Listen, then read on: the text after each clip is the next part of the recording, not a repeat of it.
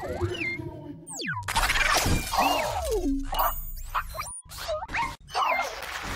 great last main stage presentation for you before we leave. In a lot of ways, this presentation embodies a lot of what's great about XDS for me. A couple of years ago, I was at an XDS event, and we had a breakout session in which we were asked to write on index cards services that we thought would be great to find more resources for among providers. And near the top of the list, if not the top of the list, was UI UX. At the time, for AAA developers, there just weren't a lot of partners out there to work with.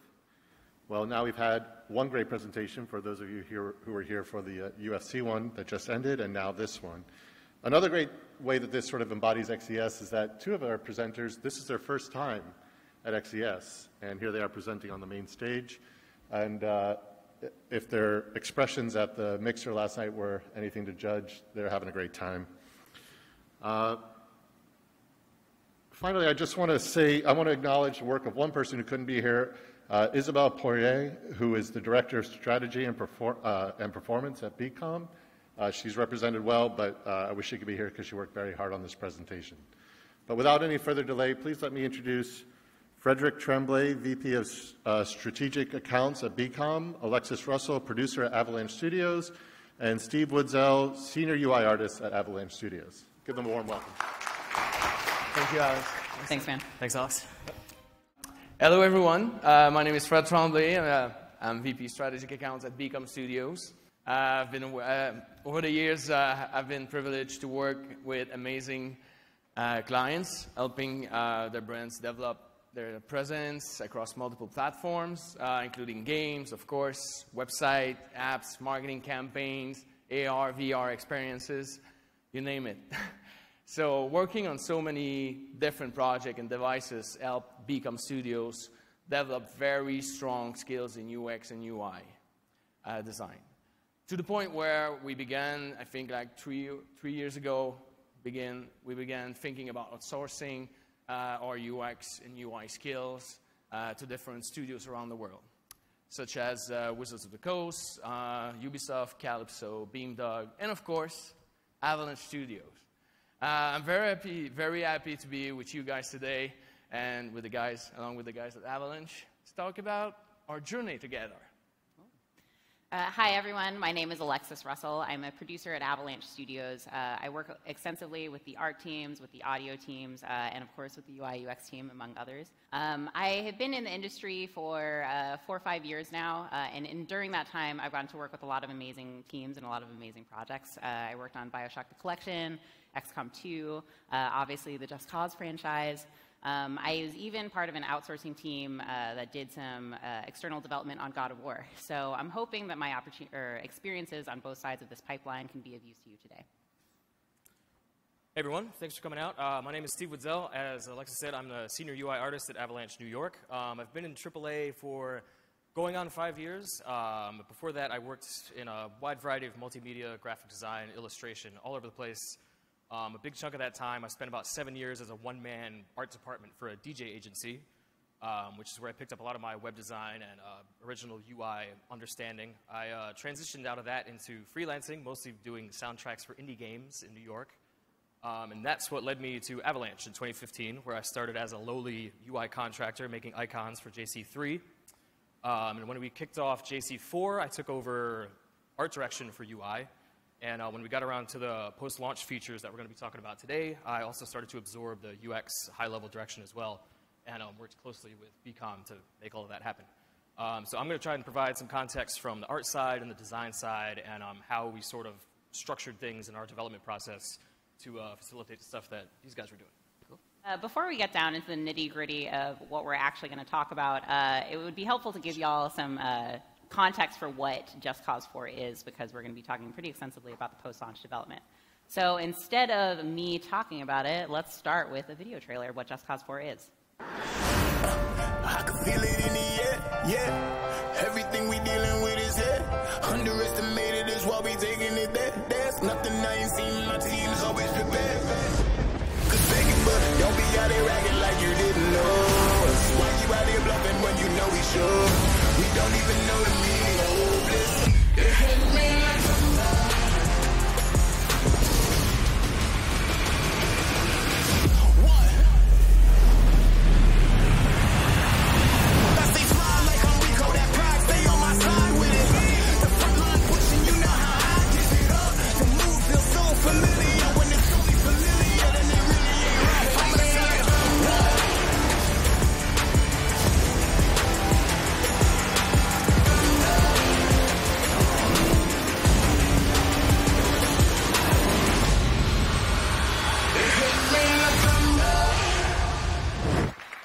If you haven't had your afternoon coffee yet, I really hope that woke you up.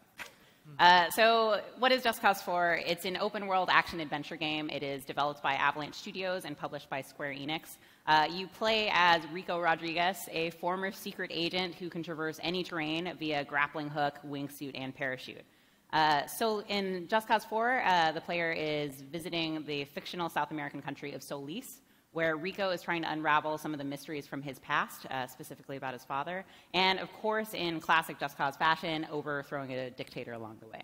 So Just Cause 4 is a massive game, and it was a massive undertaking to make. So how did we, as the developers, feel going to the post-launch process?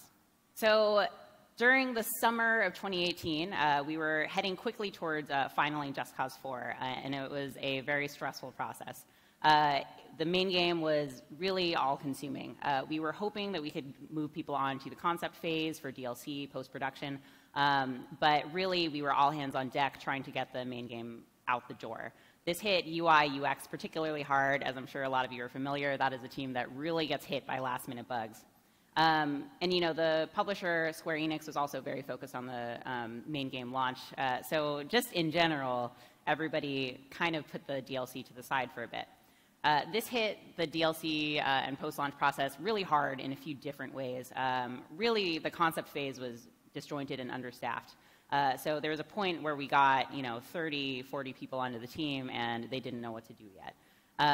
We knew that we were going to need UI, UX help, especially because of how many bugs that were hitting during the main game phase. So we'd reached out to BKOM pretty early for assistance with that because we knew we needed it. But unfortunately, even then, things were constantly changing. It took, I think, months after our initial contact before we finally knew what we needed from BKOM as a partner and get that deal signed. Bottom line, though, is that we needed a partner that could help us out in all of this craziness. So originally, the plan was that BKOM was going to do full ownership of UI, UX pipelines, so they would have a team of programmers, artists, designers, and we would just say, here's the brief, go do it, give it back to us later, and awesome, that's going to be so cool. And that's how we had envisioned it, but really because of all the changes that I talked about earlier, because of concept phase wasn't as successful as we may have wanted it to be at the time, we really couldn't just kind of give something to BKOM, to give them a spec and say, here, go run with it, because things were changing constantly. So we needed to stay involved as a studio, and we determined that a co-development structure, one that consisted of a UI, UX strike team within Avalanche, and designers and artists at BKOM is what we really needed to achieve the goals that Square Enix and Avalanche Studios had for the post-launch development stuff. So what are some challenges and opportunities that this afforded us?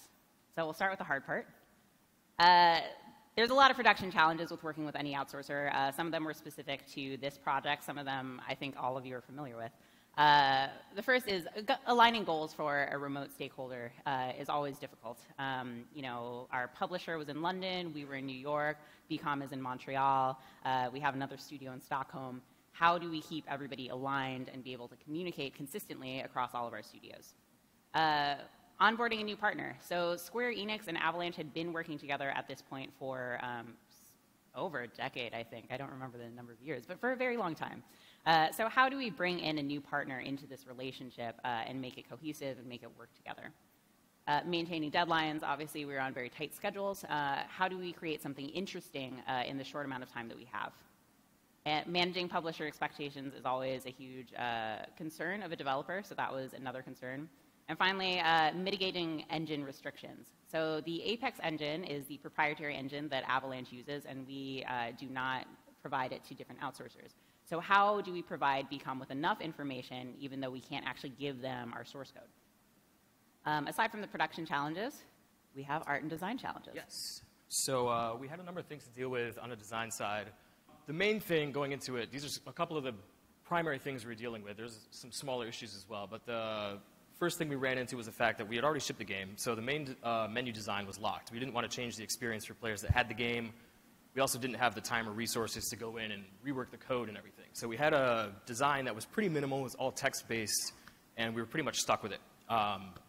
Within that menu, we had to put these new features that had to support progression and new gameplay mechanics and a gateway to our store and a bunch of things that we couldn't really do just through text. So we had a design that was locked and a design that didn't support the features that we needed it to do. And then on top of that, we have an art direction style that's a little weird. I'm going to get into that later. It's kind of esoteric. It doesn't really speak for itself very well. And it's difficult to extract UI solutions from it. So that created a sort of additional layer of communication direction challenges for us as we were working with BKOM. And that's where we came in. So on our end, of course, the challenge, I think Alexis just mentioned, we couldn't play the DLC, so of course, we had to find different ways to get familiar with the game. So we were also unfamiliar with Avalanche post-launch production pipeline, so we had to adapt, but I think, everything went kind of smoothly. You mentioned the visual orientation. Of course, that's not a style that, that you see quite a lot, so we had to adapt to that as well. And tight schedule. I mean, no time for trial and error. So even though there were all these challenges, there's a lot of opportunities that this afforded us. First, Avalanche was able to do more and better UI through collaboration with BKOM. If we did this successfully, we would be able to plug up the holes that we had in production, as well as be able to kind of sneak in some new content that we were over-scoped for originally. Yeah, as Alexis mentioned just now, we had a cool opportunity in the menu. As I said, we had this issue with the menu being designed. Our solution to that was pretty blunt. We literally just had an option in the menu that hid the whole menu, created an empty space where we slapped a new interface in, which gave BKOM an entirely open format to work its new designs into. And what that actually let us do was piggyback the DLC features. There was a progression system in DLC where you would be rewarded with these customization skins, and that was something we used in the main game that hadn't been represented very well because we had this very basic menu. So being able to put this new interface in, we could actually roll the main game feature into the DLC interface, and we kind of got like a free upgrade to this main game experience that we were sort of unsatisfied with at launch. So it was a nice little freebie for us on the design side. And then for me personally, being able to work creatively within the art style with a new set of minds after having such an insular kind of process with it for so long was just a really gratifying creative experience. And on our end, this project, of course, allowed us to further, sorry for the pronunciation, further develop our UI, UX expertise on AAA games and to learn new processes along the way. Also discover, great friends along the way, because I think, as you work on a daily basis with great human beings, you're rewarded with great friendships. And that open-mindedness that you guys had about all along the process really helped. But most of all, we were able to build a new partnership with one of the top AAA game developer in the world. So how did we go about setting this up? So the solution is really figuring out how to divide and conquer all of the work that we had. To give you a sense of scope, this is the post-launch development plan for Just Cause 4. So it starts with 3 core DLCs. These are really kind of the classic DLC in the sense that there's a new content drop with lots of extra gameplay, extra characters, some storylines, motion graphics, etc. These were the main chunks of content that were released every couple of months. Now, in between that, we have extra vehicles. So the black market is a feature that has been in the Just Cause series in previous installments, but it was new to Just Cause 4. In Solis and in the world of Just Cause, Rico can really do anything, and so the idea is that his vehicles also allow you to do whatever you want. So we thought, you know what, we'll give you more stuff to do. Why not some toy vehicles? Why not some soaring speeds pack? The soaring speed pack, which is a flying car and some other stuff. On top of the additional content, there are also challenges. So our players, we're fortunate to have a player base that comes back to us fairly regularly. This was meant to be kind of a reward for that player base. It is high-skill endgame content that builds upon the gameplay design of the original core game in a really interesting way. And for completing that, you get a lot of bragging rights. You get really cool skins to put on your character, and so you can show off your skills online. But really, it's a lot of work to get through. So how did we deal with all of this stuff? And especially, how did we bring BKOM into the loop with all of this? So first off, we had to figure out how to divide the labor. One of the key challenges of co-development is deciding how to divide the tasks. And most of our other outsourcing pipelines, we have a much more clear-cut division between who does what.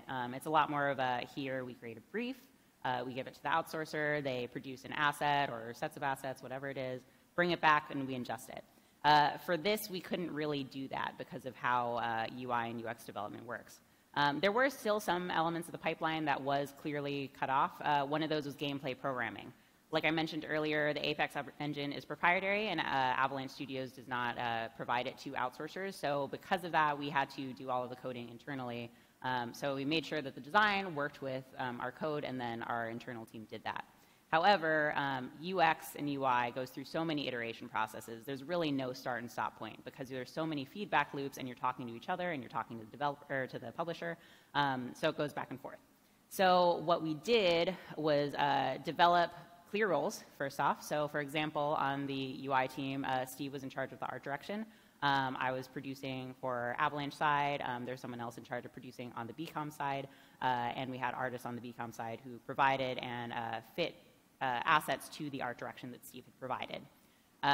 The other thing we did is made sure we had clear communications platforms. So the communications platform that we happened to pick was Bootcamp. The reason for this is that it was very artist-friendly. Internally, we use different task tracking, but depending on the needs of the particular team, and in this case, Bootcamp was the best option for us, we tailored our communication platform to meet their needs. Finally, we set up expected touch points all throughout the development process. So, for example, we would meet once a week, have a weekly call. I met with the producer on the BKOM side multiple times a week, and there were several ad hoc meetings in between as well. So in essence, what we did is create a really tight, agile pipeline just for the UX and UI teams. So now that the pipeline was more set up, we could focus on some of the external factors. There is Square Enix involved in all of the development on Just Cause 4 and the post-launch development, and this was no different for the UX and the UI. The UX and the UI for the post-launch content, for the vehicles, for the challenges was very tightly tied to how Square actually wanted to manage the community and the post-launch environment of Just Cause 4 to create that long tail. So they wanted to be part of that feedback loop. Now, fortunately for us, we already had a really well-established feedback loop with Square, between Square and Avalanche. So what we did was kind of incorporate BKOM's work into that.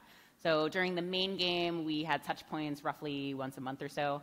Because we were iterating so heavily, and this was a feature that touched any player playing the game, because it's the main menu, it's the first thing you see, we tightened those feedback loops with Square to roughly once a week, once every 2 weeks, and pretty regularly sent wireframes, sketches, deliverables, so that they could be added to the feedback loop. And then obviously, deadlines are another major external factor that we couldn't really change. So we mitigated that by increasing the feedback loops, but also cutting down the time between feedback and actually actioning on that feedback. And this really helped to mitigate the tight timelines for the UI UX. So it would help for you to know a little bit more about the art direction for this. And for that, I'm going to turn you over to Steve. Yes, let's talk about art direction. So I'm going to take a quick detour here to kind of explain what our art direction was. I know I mentioned it was a complicated and weird thing, so I'm going to try to point out some of the ways in which it was complicated and weird so that you can understand what BKOM was having to deal with. And then before I do that, I want to give a little bit more context to why we made those choices. So these first couple slides here are just going to be a quick overview of the game. When we got into Just Cause 4, the team was mostly people that had just come off JC3. And we all love JC3. It had Infinite C4. You've got Rico and all denim. We had a beautiful Mediterranean island nation, but there was a real kind of thirst in the studio to take the franchise further, do something deeper with it, bring some new aspects into the gameplay. We had this very established chaos kind of model to the gameplay, and we wanted to try to find some new angles to bring into that, and just make it a more rich experience than we'd had so far in the JC series. So right at the outset, the art director and I decided that we wanted to make sure the UI was doing something somewhat unique. We didn't want it to be stereotypical, sci-fi UI or like very dry kind of minimal stuff. We wanted to do something that was going to be bold and impactful and like really reflect the game on a more subjective level. So what we started looking at was like the intangible qualities of the game, which is like the setting and the narrative and the feel of the gameplay, and trying to think about how we can bring that into an aesthetic. So to understand some of the things we were looking at in the game, I'm not going to go into too much detail here, but some of the points that we were looking at from the game are the narrative, which Alexis touched on. We have this South American nation that's being oppressed by an authoritarian force called the Black Hand. And at the very beginning of the game, Rico shows up and he inadvertently triggers a grassroots revolution. And the progression in the game is tied to this revolution sweeping across the island. So we were trying to find ways to pull that progression into the UI in a visual sense. There was also this idea of mystery. Rico's trying to find out about his dad. There's sort of hidden truths in the society of Solis, the fictional nation. So we were trying to reflect this. This was a design pillar called Solis Has Her Secrets. And we were trying to somehow evoke that in how the player's experiencing the UI. So the way that we tried to evoke these things is a little difficult, but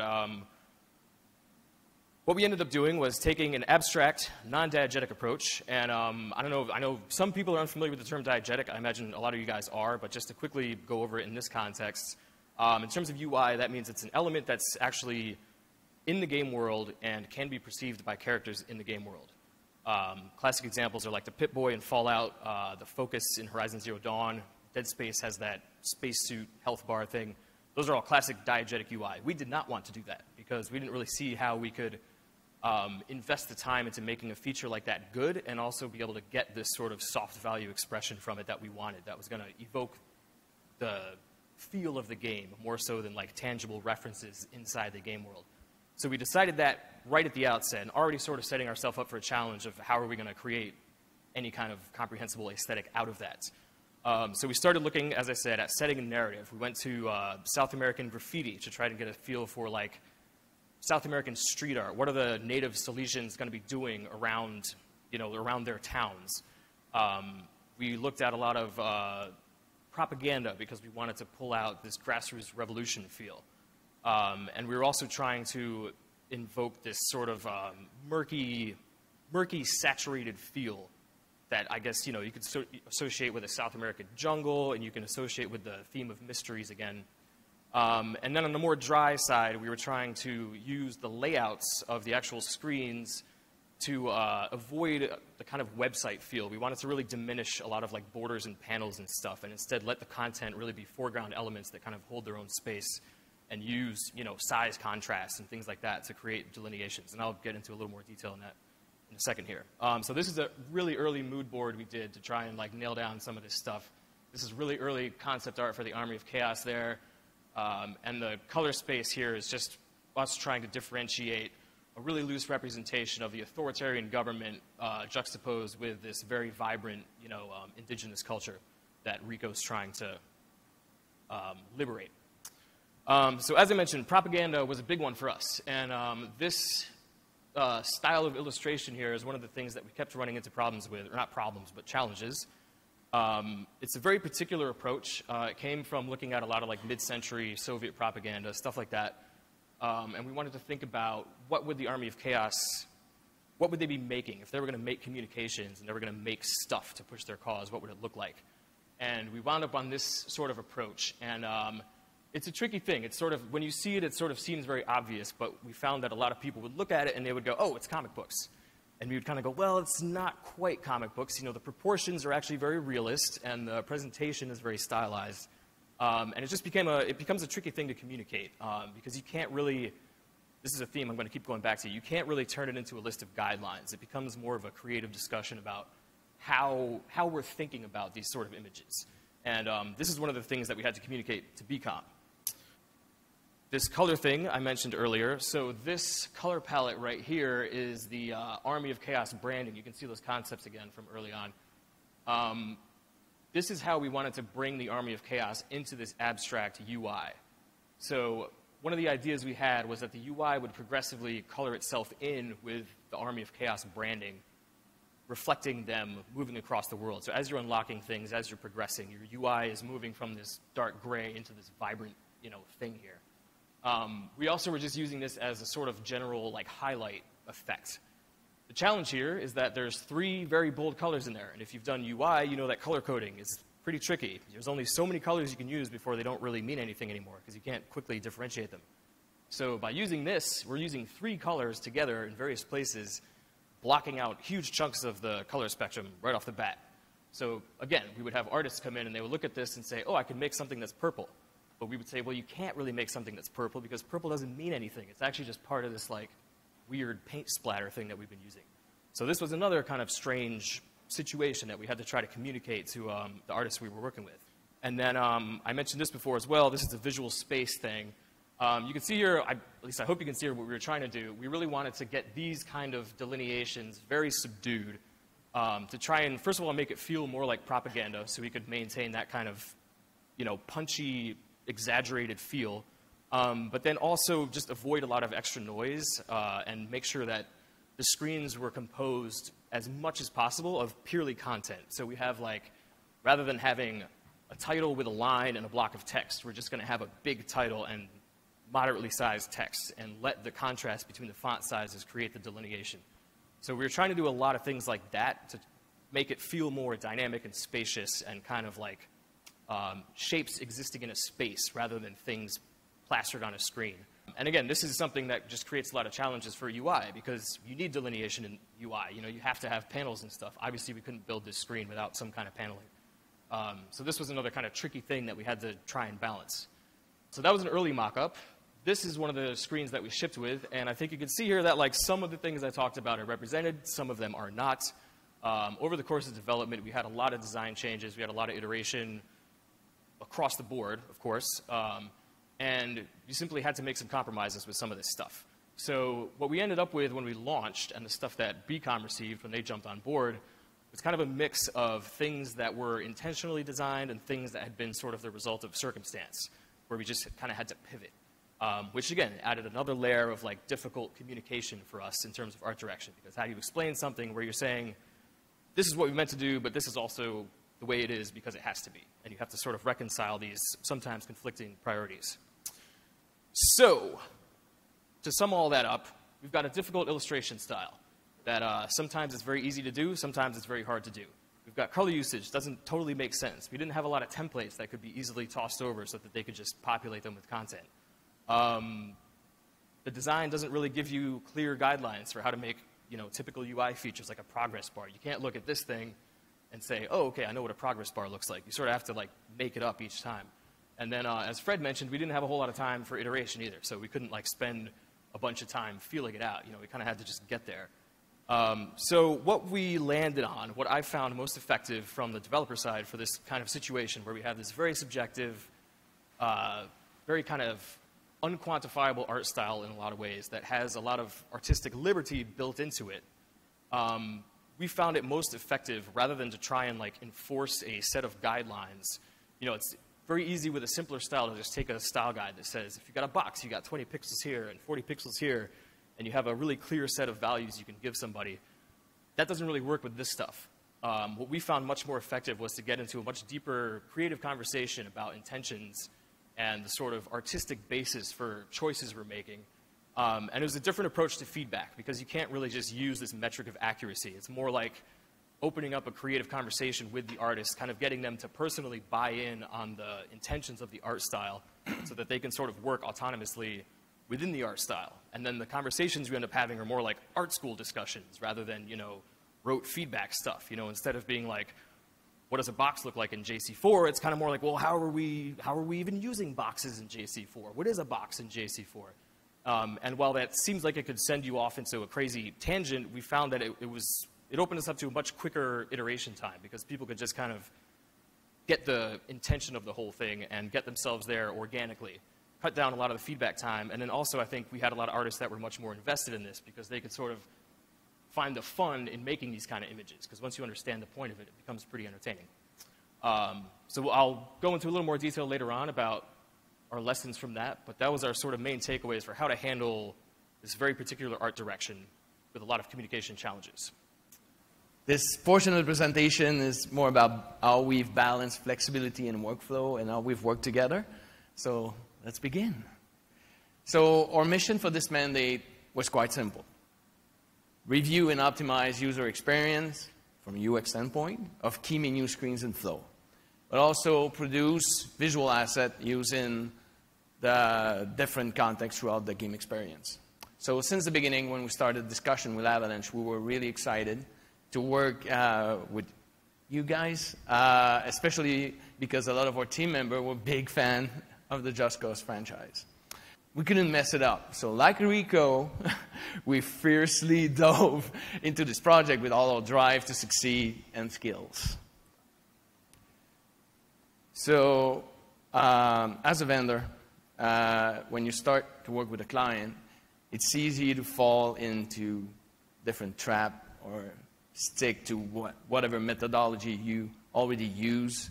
It often ends up creating lots of blockers. So we absolutely had to avoid that. So we made sure that we kept an open mind, had a lot of discussion, established strong communication channel, and at the end of the day, you need to be able to fill the gap, be creative, and continue the production with what you have.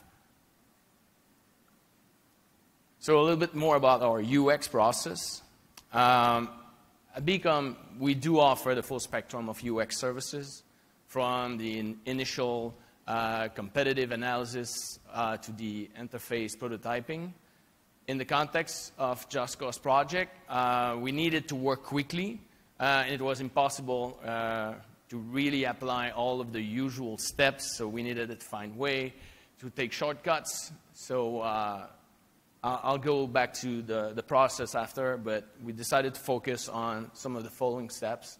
These steps are all in these 4 main steps or part of the plan. So research phase, structure, design, and prototype. Each of these have subsets of tasks to complete.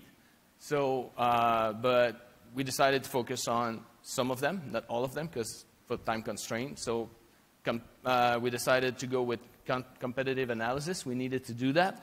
So that one was really fun, of course, because we played a lot of games, and we've learned about some of the competitors, and within the same type of genre. Also, interviews and survey, which is another steps. We didn't have time to go and start focus group and do trial and error. So the good thing is user reviews are always your best source of information. So we had several people at BKOM just go back, read some reviews on Just Cause 3 and other reviews about similar games in similar genre. So that way we capture a lot of data that we could go through afterward and create a plan. Use cases, so we've developed use cases based on different player feedbacks and their platform of choice. At this point, we felt we had enough information to really start working. UX design principles. So Avalanche had preliminary interface work done, like Steve mentioned. So these guys had a lot already in place. So, and we knew at the beginning our added value UX-wise would be in the details. So small changes and adjustment that would create a big impact on the overall user experience. So we also had to take into account the different types of players. Of course, the Just Cause franchise hardcore fan, we had to take them into eye consideration, but also we had to consider the new players. So, and make sure that new players would also have a fluid menu navigation experience. And on top of that, Just Cause is a multi-platform game that needs to be easy to play on PC and console, which add to the challenge. At every step of the way, we needed to make sure that to keep these 3 principles in mind. So sketching. This is most of the time people just skip this portion, but for us, it's one of the most critical portion. I cannot emphasize more that part of the work of the UX design. So sketching is often an overlooked phase in the UX process, but it's actually the most useful. So in a game development project, you probably all know that the most valuable resource is time. So sketching allows us to quickly figure out if our early assumptions and intuition of what the screen would look like were on point and make sense without investing a lot of time. So we could quickly iterate to find the best layout that could work for every menu section. And again, add several conversations quickly, so fast turnaround. We could exchange pretty quickly on on the different screen, along with Steve and the team, and Alexis. So this is a quick look of the wireframe that we devised together and worked together on. So throughout the UX phase, we focus on improving 4 things in the menu navigation flow and screens. So what's at stake? The reward is the incentive. We wanted to show it big and bold. The sense of progression. A progress bar is displayed on every of the challenges, so the player can see his progress and when he's about to reach the goal. And also the progression status, clearly show the progress status, including not started, ongoing, and of course, claim. And also the navigation also changed the way players can navigate through the different challenges. Cycling through with the controller will offer a quick way to see all challenges. And you probably can see, but we also, there's more coming. You can easily see that there's another challenge coming your way. So we also did additional work outside of the monthly challenges. Steve mentioned a couple of things we've worked together on. But the monthly challenges is one of the features we worked on. We also provided UX design services for a series of menu screens, such as the character customization, stash sections. This allowed us to have a better synergy throughout the navigation and menu experience in the game. So testing. How do we test all of this with so limited time? So what we did in-house testing. And of course, you absolutely need to do some user testing. That's how you validate your work. So since time wasn't on our side, we found a solution. So we just grabbed a lot of folks at BKOM. So we have like 95 resources. So we selected people that already played previous Just Cause game and some that weren't even aware that it existed. And then we've put them together and we've validated or work with them, retrieve feedback, and then iterate on. And then after that, we provided a new set of wireframes to Avalanche. The final UI was produced by the Avalanche team. This is the result. But this collaboration allowed us to produce a kick-ass, user-friendly challenges feature that help increase the retention and engagement with players. So let's talk a little bit more about UI. Again, we have a 4-step process that we use internally. So let's go a little bit more deeper into it. So learn is the phase where we'll learn from the client. So all the discussion we had, of course, all of the image send our way, videos, and everything that the Avalanche guys send our way, and the discussion we had about the style. And then after that, we had to understand the project background. So our designer got fully briefed along with the UX guys. So it was a process that took around maybe a couple of days to get, and lots of sketching, drawing to get the style.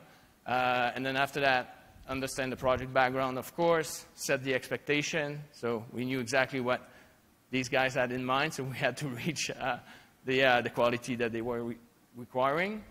Again, even our designer, they had to play the game to understand, to have the feel of it, and also earn the style, which was critical for this project. You know, that was a really specific style, and we were lucky we have very talented artists. I think we're a good matchup, and then we nailed it. Again, the third step, design, which is actually the time where you're putting everything together. So applying all of the style and the look and feel over these wireframes, so it looks cool, and everybody understand and can reach what they're looking for. And we also did a bunch of UI assets like icons, navigation items, etc. And then you just repeat. You go to the other task. So who did what? Here are a couple of examples. So can you guys tell which one is Avalanche, which one is BKOM? I don't know if you can make the difference, but I hope you do, because I cannot tell which one is yours. So essentially, that's the goal.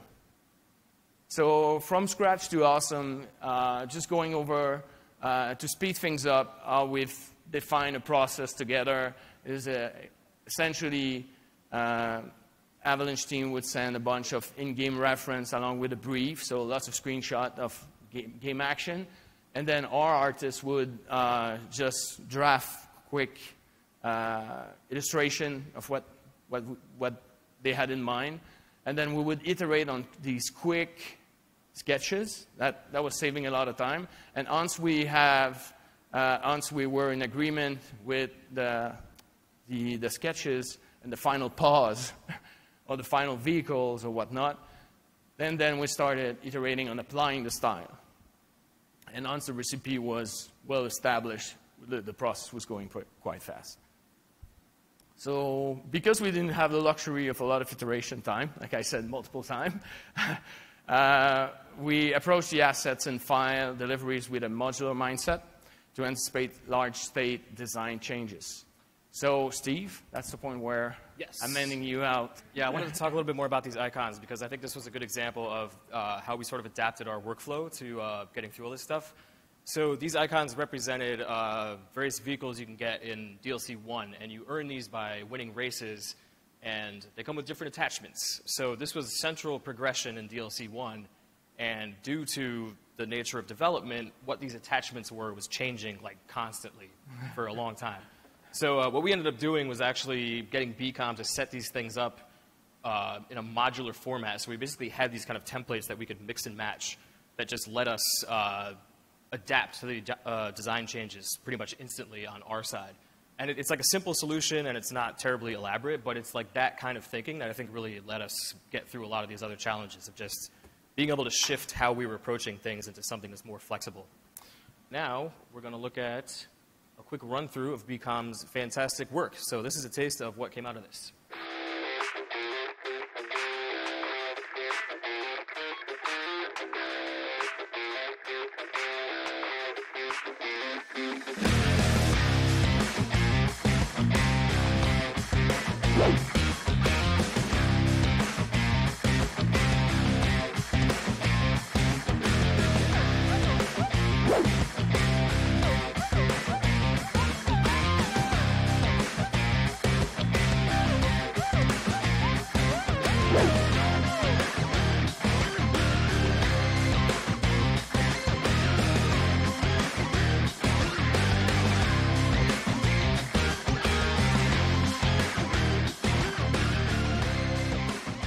We're going to talk about things that we learned from this process and just wrap it up a little bit. So, for me, I think the key lesson that I learned is, be adaptive and allow your outsourcing partners to come up with problems that you hadn't thought of, come up with solutions that you hadn't thought of. We all have this impulse to give the grunt work to the outsourcing team, and that's really just kind of a backwards idea. We're creative individuals, our outsourcing partners are creative individuals, and if we let them, really flex those muscles, that we come up with something that is better than what the original team had. Yeah, I think from the art direction side, it was a very similar experience, as Alexis said. It was really about being able to adapt. We were a pretty small team on JC4, and we had really established kind of rhythms. So going into the post-launch phase, we had to kind of like break apart how we were thinking about this stuff a little bit. And it was really valuable. And it was just having an openness to collaboration and openness to creative collaboration. And I think from the art direction and design standpoint, one thing that was really valuable for us was that it forced us to like understand the product even more, because we couldn't sort of depend on the fact that the guy sitting next to you for the last 2 years had this implicit knowledge of everything. So we had to kind of think deeper about how we were communicating about our own stuff so that we could talk to these guys. Yeah, and from our point of view, we needed to be the solution. We needed to help you guys. We understood all of the different challenges you guys were facing. But I think that the main goal for us was to create these strong partnership links, being an extension of your team. I think we've achieved that. We had a lot of fun working together, and I hope it's going to continue. But also, just to summarize, I would say flexibility, communication, and of course, talented resources on both sides are the perfect ingredient for success. So that's all we got for you.